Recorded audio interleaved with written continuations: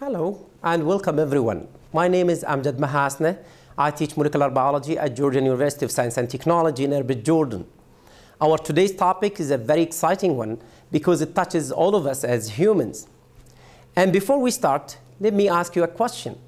Are you identical to your parents, to your brothers and sisters, or to even classmates or your friends? You probably would say, although I share some characteristics with them, but we are different. Have you ever thought why is that? Why you are different from your parents and from your brothers and sisters?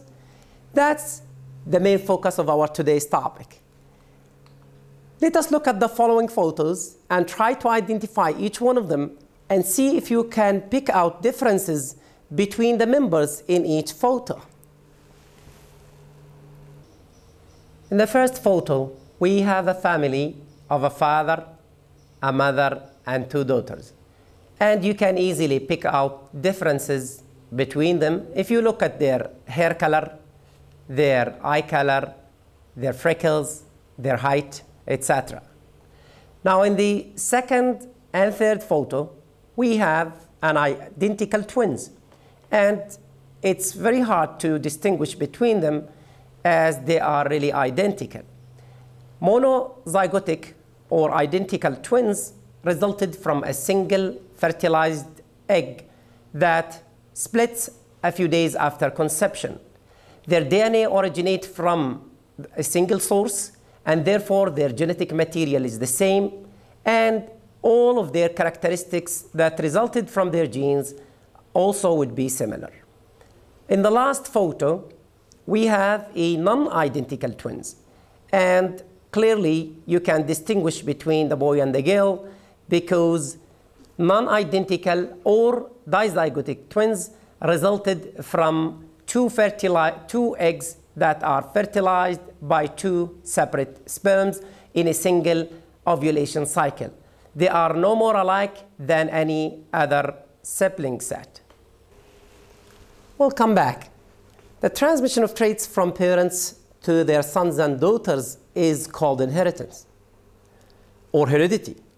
However, sons and daughters are not identical copies of their parents or their brothers and sisters, as we saw in the family photo.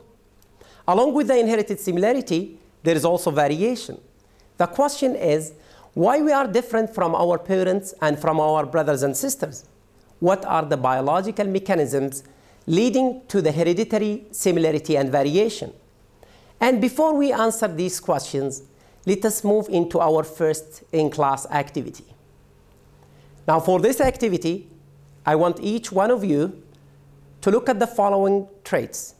First, whether you have an attached or detached earlobe, and whether you can roll your tongue or not. With the help of your teacher, I want you to record your numbers on the blackboard in a table, and I want you to answer the following questions. Do all students share one trait or two traits, or they differ in one or two traits? What is your conclusion? See you after the activity.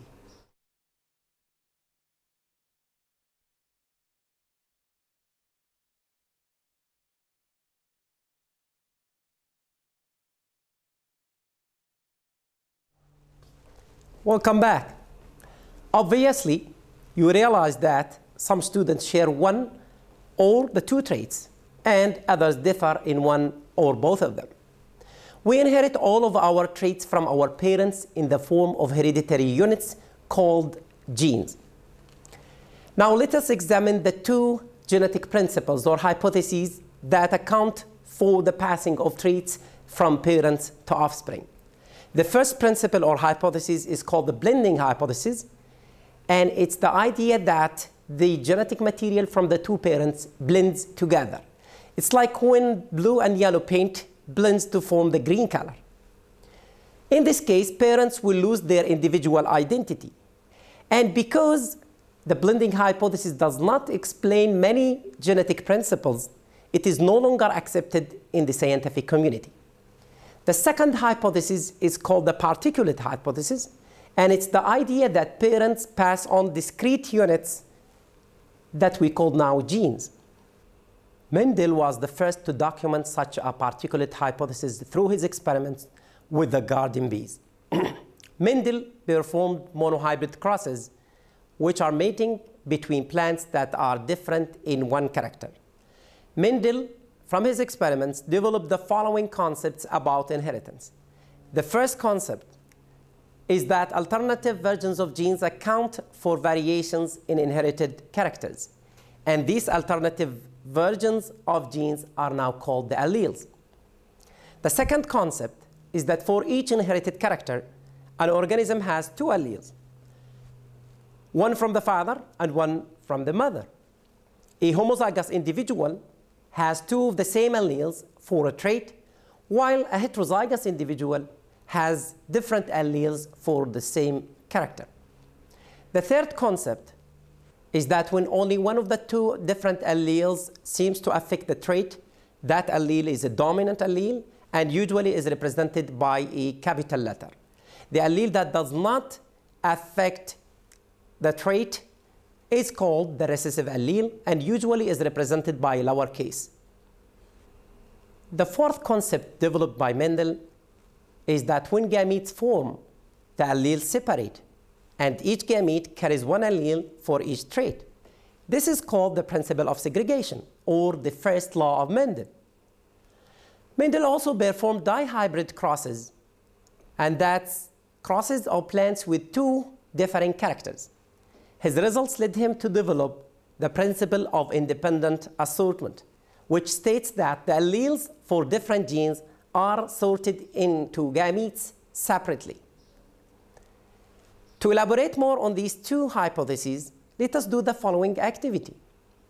Now, for this activity, I want you to cross a pure tall pea plant with a pure short plant, and I want you to predict, according to the blending hypothesis, what do you expect the plants to be in the first generation and in a few more generations.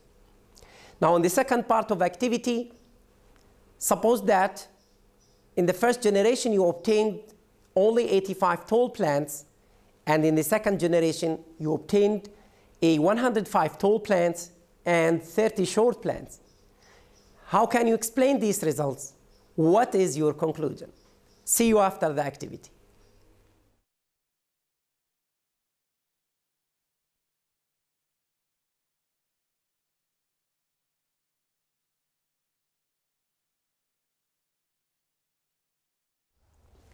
Welcome back. You probably guessed that according to the blending hypothesis, the plants would be intermediate in length. And after a few generations, we expect to see a homogeneous population of similar length plants. So in this case, the original plants, the tall and short, disappeared. On the other hand, and according to the particulate hypothesis, the tall trait is dominant over the short trait. And that's why we saw only 85 tall plants in the first generation, and we saw a 3-to-1 ratio in the second generation. Mendel's principle of segregation accounts for the 3-to-1 ratio observed in the second generation. So, genes are our genetic link to our parents, and they account for family resemblance as well as differences. Our genes program the specific traits that emerge as we develop from a fertilized egg into adults. One would ask how genes can pass from parents to offspring. And to answer this question, let us look at the types of reproduction. The first type is asexual reproduction, where one parent produced a genetically identical offspring by just simply mitosis. And this is seen in lower organisms like Hydra, for example. The second type of reproduction is sexual reproduction, where two parents give rise to the offspring that have unique combination of genes inherited from the two parents.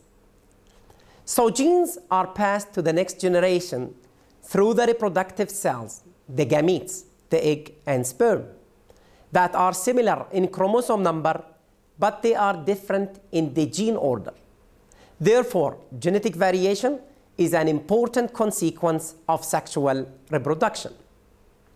Before we discuss the mechanisms that leads to genetic variation, we have to remember that mutations are the original sources of genetic variation, as mutations are changes in the organism's DNA that create different versions of the genes, the alleles. Once these differences arise, reshuffling of alleles during sexual reproduction produces the variation that results in each member of a species having its own unique combination of traits. Now let us talk about the mechanisms that contribute to genetic variation that arise from sexual reproduction. And before I will introduce these mechanisms, I just want to remind you that meiosis is preceded by interphase, in which chromosomes are replicated to form the sister chromatids. The sister chromatids are genetically identical, and they are held by the centromere. Meiosis has two stages, 1 and 2. I want to draw your attention to two phases in meiosis 1, namely prophase 1, in which crossing over takes place between non-sister chromatids, and metaphase 1, in which independent assortment of chromosomes takes place. The first mechanism of genetic variation is crossing over. And to understand crossing over, we need to know what do we mean by homologous chromosome. Homologous chromosomes are chromosome pairs that are similar in length, centromere location, and gene position. One inherited from each parent, and they have corresponding gene sequences, and they usually pair during meiosis. This figure represents a homologous pair of chromosomes. We have two sister chromatids. They have the same length, they have the same centromere location, and they have the same gene position. For example, this is the locus for the height gene, and we have two alleles, one for the tall and one for the short. Crossing over takes place during the prophase 1 of meiosis. This diagram represents a cell with a pair of homologous chromosomes, one coming from the father, the blue one, and one coming from the mother, the red one. Now, these two chromosomes are held together during meiosis by a chiasma. Now, through the chiasma, crossing over takes place between the non-sister chromatids. In anaphase 1, the homologous pair now will separate, and each will go to one cell. And during anaphase 2, the sister chromatids will separate, and you will get 4 cells. 2 of them will resemble their parents, and 2 will be recombinants. To better understand crossing over, let us look at the following diagram that represents a single crossing over between two non-sister chromatids.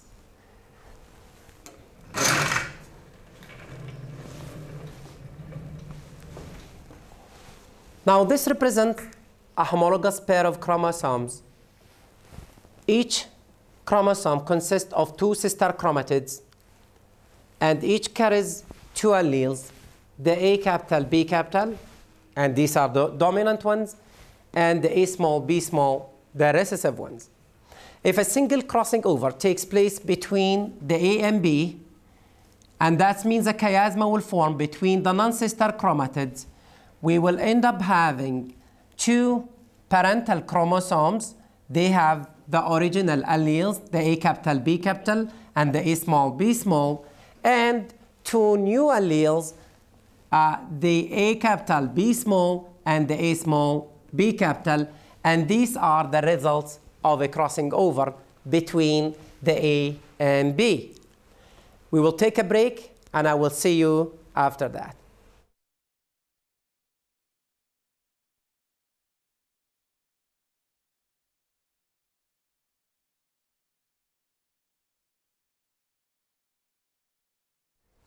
Welcome back.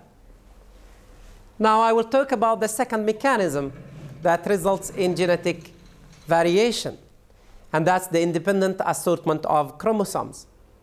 And to explain the idea of independent assortment, let us do this simple activity together. We have 2 pairs of colored pencils, a red one a blue one. We want to place these two on a straight line. So how many options we have? First, we could just arrange them like this. The red on my left-hand side and the blue on my right-hand side. So that's one way. And another way would be just to change them. So now the red on my right hand and the blue on my left hand. So we have two possible ways of arranging these two pairs on a straight line. Now suppose that we have another pair. So in total, how many different ways that we can arrange these? Now, 4 pairs. So we have 2 from the first pair, and then also we have 2 from the other pair. So we have 2 multiplied by 2. We have 4 different ways of organizing these 4 pairs of pencils.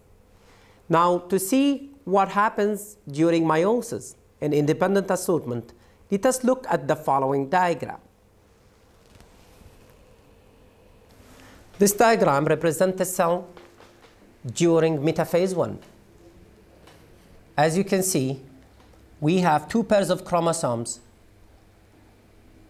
Each pair consists of 2 chromosomes, one from the father, one from the mother. So we have 2 possible arrangements of these 2 chromosomes in metaphase 1.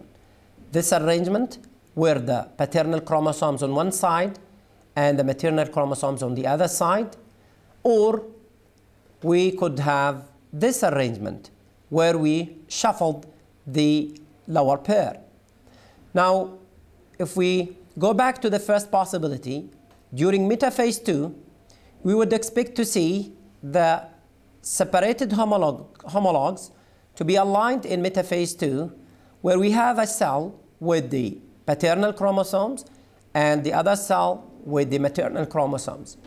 And the 4 different daughter cells that are resulted after anaphase 2 would have the paternal chromosomes and 2 would have the maternal chromosomes.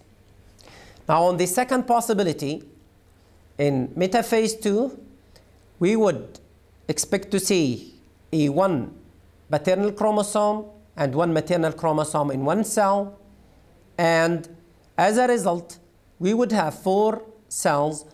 2 of them would have a 1 chromosome from the father, 1 chromosome from the mother. Same thing for the other cell. So independent assortment results because each homologous pair of chromosomes is positioned independently of the other pair in metaphase 1 in meiosis. Each daughter cell represents one outcome of all the possible combination of the maternal and paternal chromosomes. And the number of possible combinations formed by meiosis would be equivalent to 4. 2 possible arrangements for the first pair multiplied by 2 for the second pair. Now, only 2 of the 4 combinations of daughter cells within the figure would result from meiosis of a single diploid cell, because a single parent cell would have one or the other possible chromosomal arrangement at metaphase 1, but not both of them. However, the population of daughter cells resulting from meiosis of a large number of diploid cells contains all 4 types in approximately equal numbers. Now, the last mechanism that contribute to genetic variation results from random fertilization of gametes. As you saw, each gamete has a unique set of combination of genes as a result of crossing over and independent assortment. So a male gamete can fertilize any of the female gametes. The fertilization between a male gamete and a female gamete occurs randomly. As a result, each zygote is unique, and hence variation occurs due to the different combination of genes from the male and female gametes.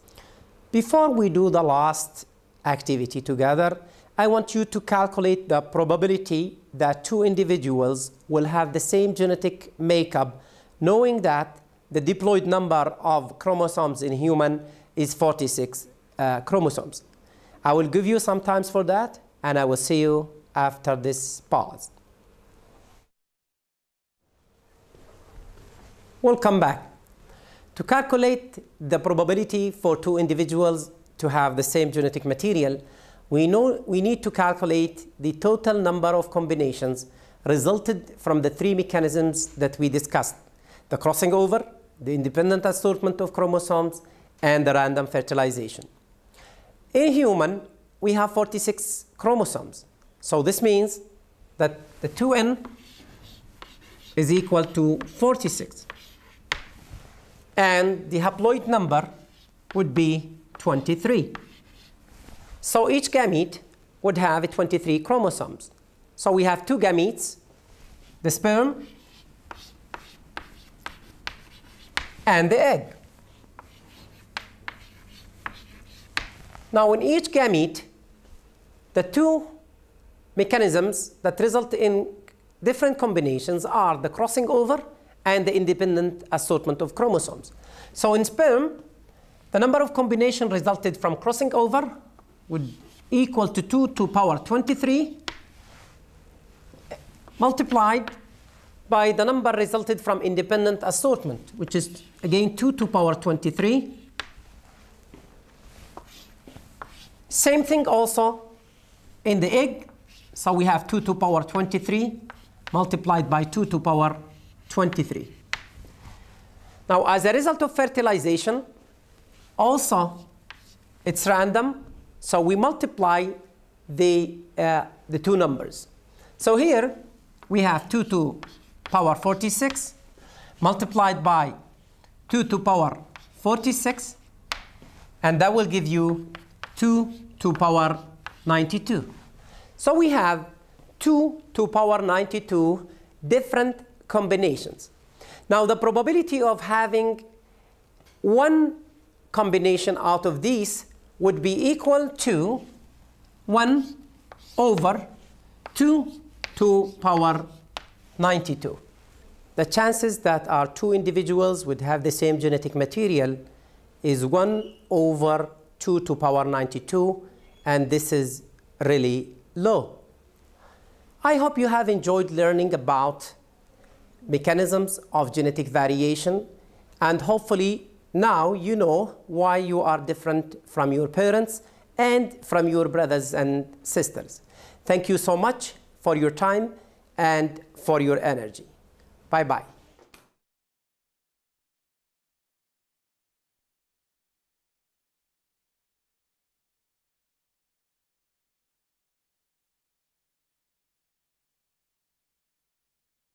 Hello, this is Amjad again.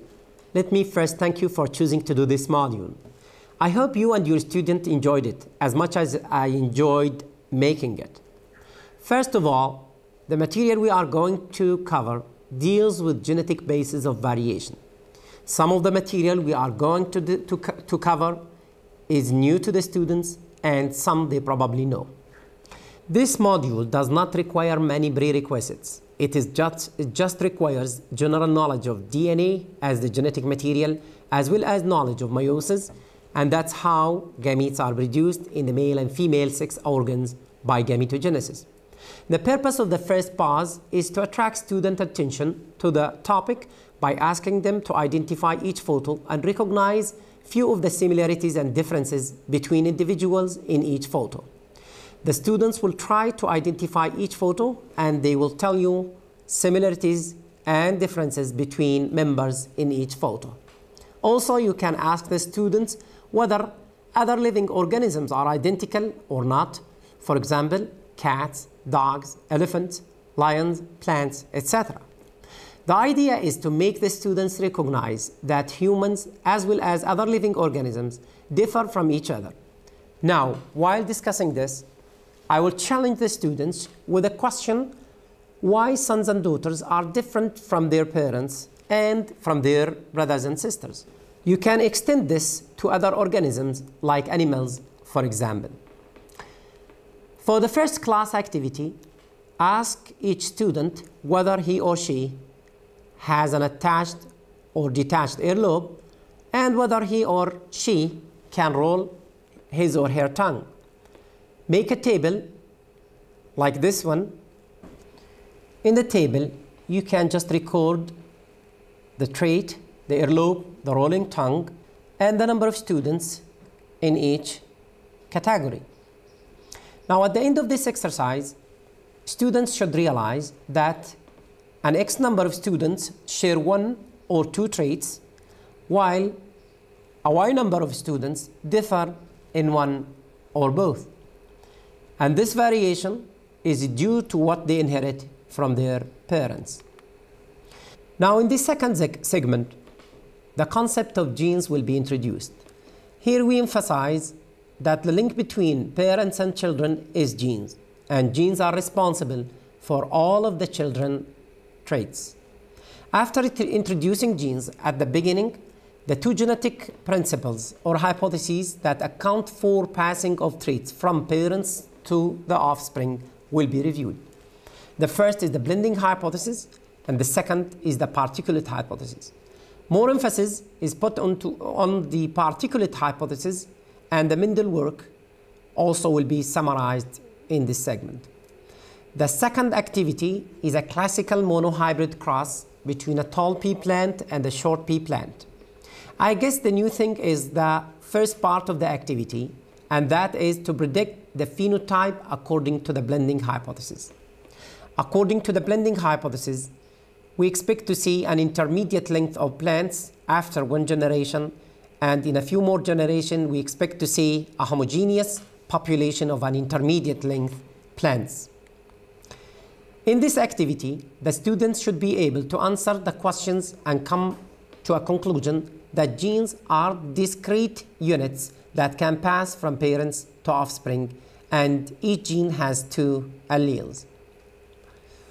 In the third segment, I started with giving them the answers for the second activity.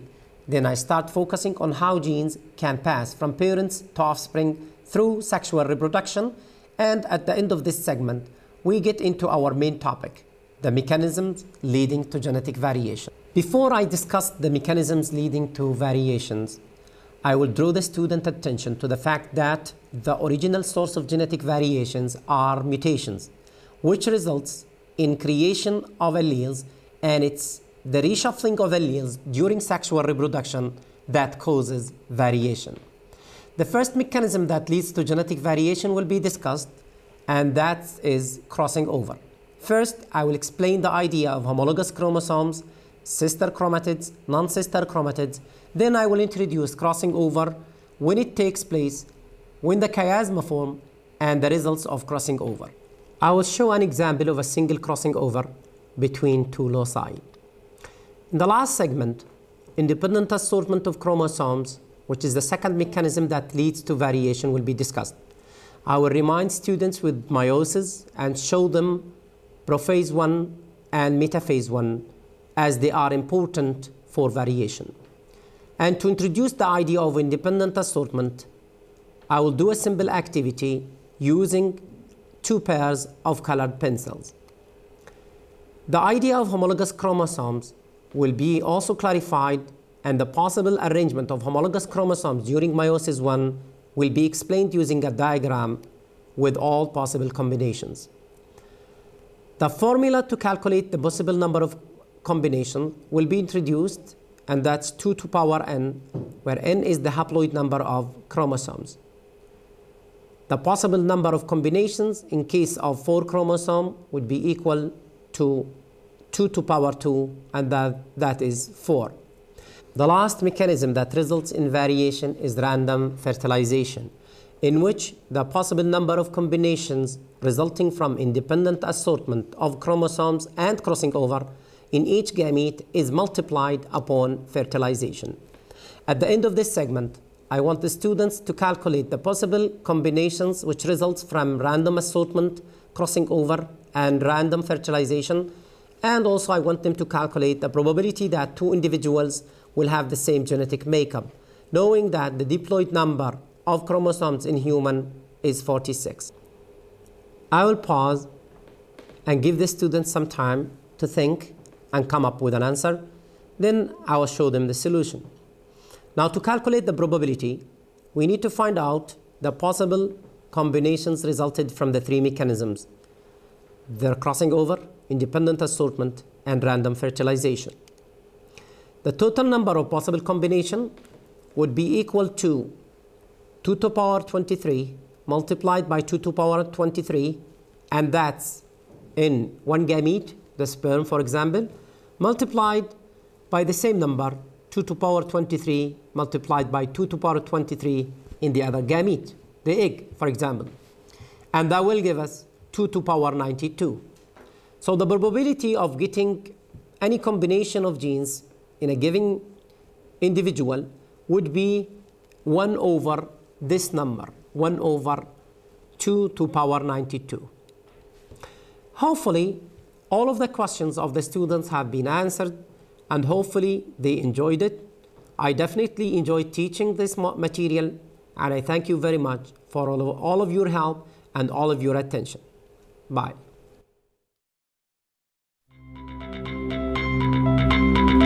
Thank you.